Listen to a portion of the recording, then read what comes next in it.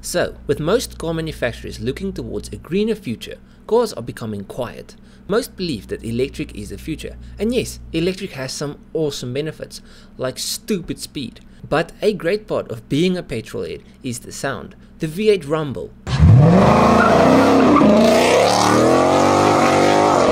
the V10 scream,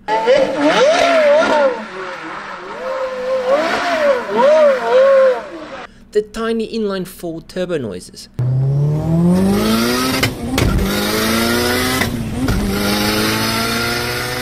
it gives a car personality, and it says a lot about the driver. I mean, a Mustang V8 says this dude loves his American muscle. A loud Civic says this dude watched a lot of Fast and the Furious, or the car is just old and it has a hole in the exhaust. Either or, a car's sound is an important part of the driving experience, and with that in mind, I decided to go back to when cars actually sounded good. These are 12 of the best sounding cars ever, in no specific order, because I want you to pick your top 5 by yourself and then let me know. Headphones are recommended for the best viewer experience. So let's start with a car I've been drooling over since it was released back in 2010, the LFA. Lexus made the engine in collaboration with Yamaha, the motorcycle company. You know, these guys?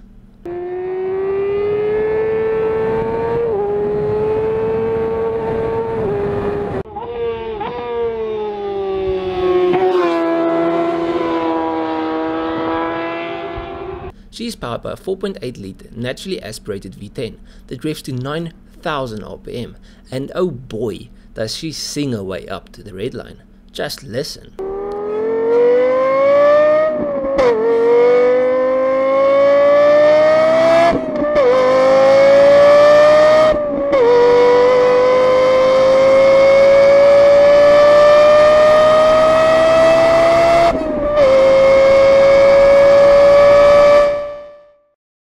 Going from a screaming V10 to an old school V8 race car, the 1969 Ford GT40 was powered by a 4.9 litre Windsor V8. The motor produced 425 horsepower and 536 Nm of torque, and because it was a race car, there was no mufflers and crap, so you could hear every single horsey. Weird way of putting it, but hey, I said it and I'm going to stick with it. Anyways, here's a clip.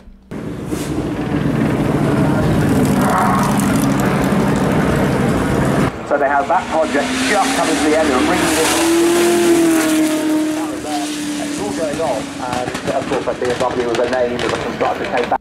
Now to a V12 Mercedes powered supercar, the Pagani Zonda, and specifically the Clinique Roadster, because imagine having that soundtrack and no roof. Wow. One day I want to be rich and experience this firsthand, but for now we can look at some videos and just appreciate the sound through the speakers. Oh, and by the way, there's just 5 of these in the entire world.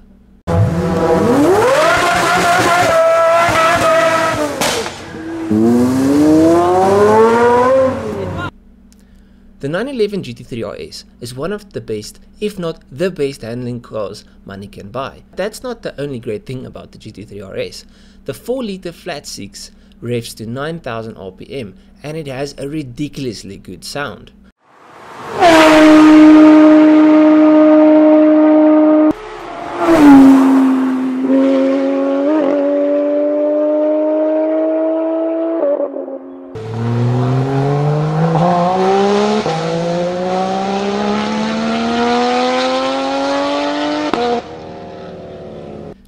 Next up, the Audi Quattro S1 E2. The Audi Quattro is a road and rally car, and it's powered by a 2.1 litre inline 4 that produced 473 horsepower. This number was severely underrated. The final factory cars were rated at 592 horsepower. The Quattro S1 was one of the first cars in the World Rally Championship that took advantage of the new rules that allowed manufacturers to use cars with all-wheel drive. That's where the Quattro name comes from. Quattro meaning 4. More than that, this inline 4 sounds freaking amazing.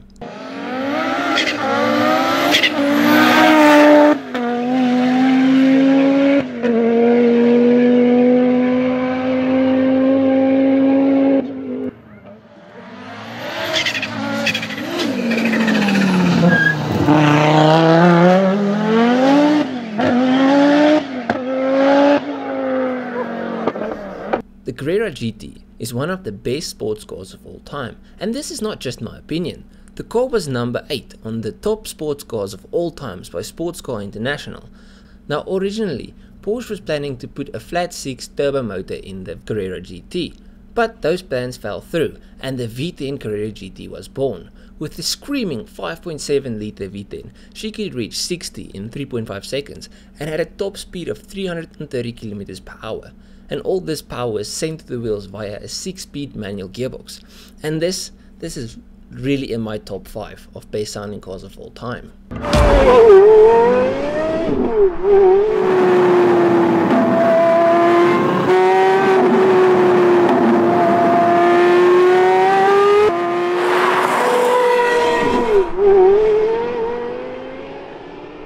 The SLS AMG Black Series is a high-performance variant of the SLS AMG Coupe, inspired by the SLS AMG GT3. It's powered by a 6.2 litre V8 that revs to 8,000 RPM. The naturally aspirated V8 produces a whopping 622 horsepower and 635 Nm of torque, with no forced induction. This results in a 3.2 second 0 to 60 and just one of the best sounding cars money can buy.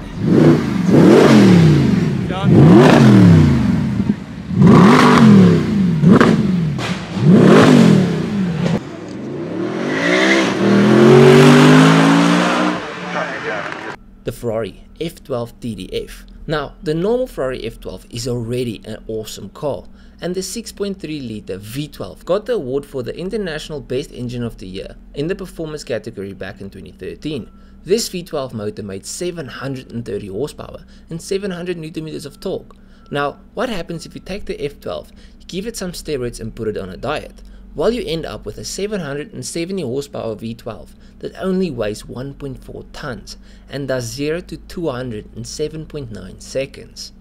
Oh, and it sounds like this.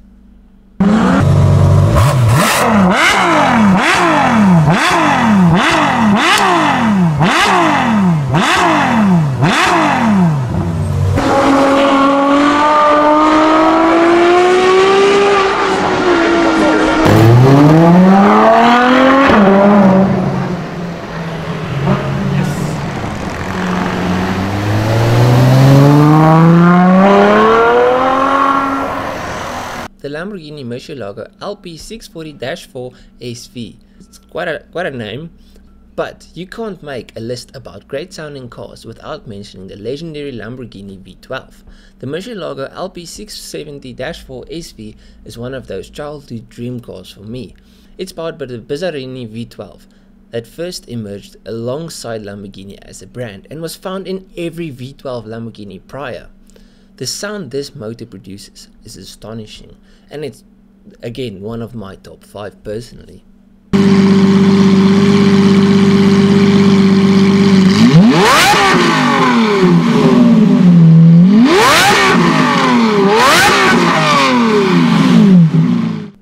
The Dodge Charger RT 440 6-pack. Now for a classic V8 muscle car. This thing is badass. With a massive 7.2 litre V8, you don't only hear it coming, you feel it coming down the road. This insane 60s muscle car made 400 horsepower and almost 500 foot-pounds of torque back in the 60s, and it didn't use any turbo or supercharger, just old school carburetors and displacement.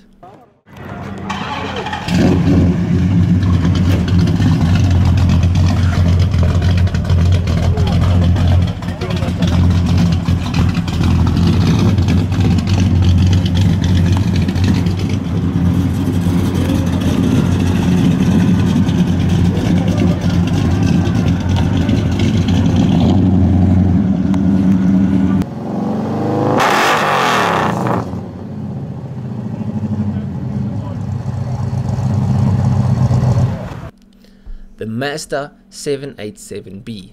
Now this is a cool race car. It's powered by a rotary and not a 2 or 3 rotor. Nope, it's a 4 rotor that produced 700 horsepower with no turbos. Now at idle all rotaries sound awesome, and this one is no different, but the sound this thing emits as it's climbing through the rev range is like no other cars. I can't even describe it. This is my number 1. This is the best sounding car in the world according to me. Now this is up to for your choice, you can choose any cars, but this is my number one. Just listen.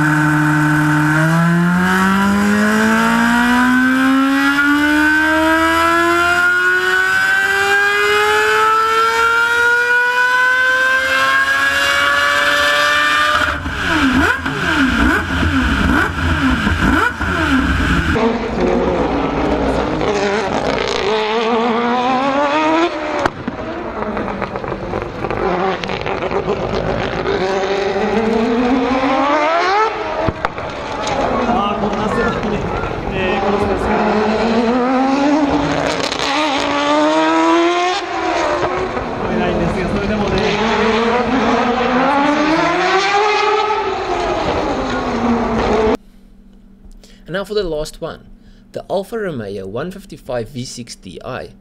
This Alfa was a FIA Class 1 touring car. That Alfa Corsa raced from 1993 to 1996. It was powered by a high-revving 2.5 litre V6 engine that produced 420 horsepower and revved to an insane 11,500 RPM. The power was sent to the ground via a four-wheel drive system, and the car only weighed 1 ton.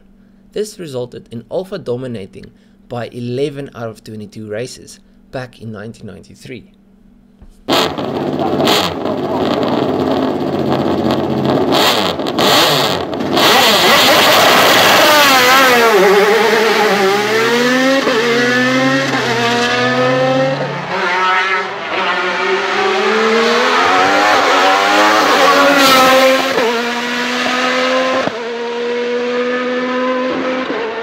So that is all of the cars. Now I want you to decide which 5 of those 12 sound the best and let me know what is your top 5.